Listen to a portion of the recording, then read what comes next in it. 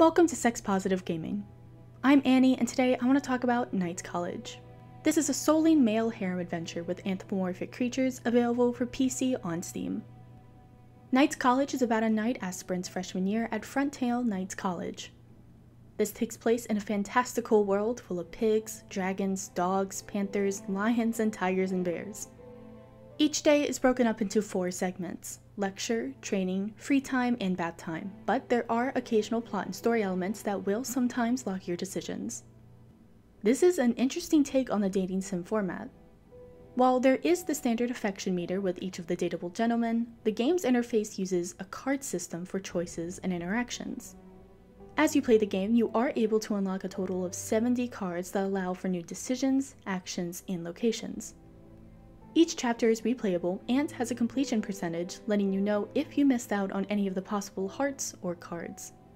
Graphically, Knights College has great hand-drawn art.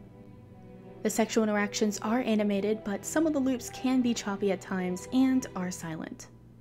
The game's soundtrack is a more regal style of classical that fits well with the chivalrous fantasy setting. Flavor-wise, this is a male homosexual harem experience with college, furry, monster boys, power exchange, and fantasy. You have the option to completely disable all sexual interactions in the options without impacting the main story. There is also an optional patch to the base theme game, which is available on their main site. As always, all of the links I mention are free to access on my Patreon page because YouTube has a tendency of suspending me for linking to Steam. I am kind of limited in what I'm allowed to show in this review. The developer, Otaru, requests that only content through the first 3 chapters be shown in streaming, so I'm going to assume that applies to video reviews as well.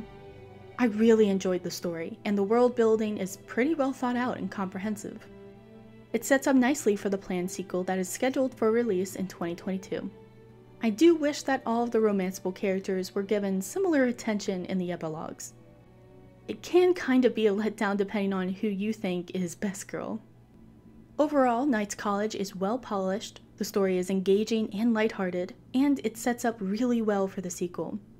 I highly recommend it to anyone who enjoys these flavors. Let me know what you think of Knights College. Are you interested in seeing me review other games like this? Which ones? And as always, no shaming, just gaming. Thanks to all this month's supporters on Patreon. I wouldn't have been able to do this without you.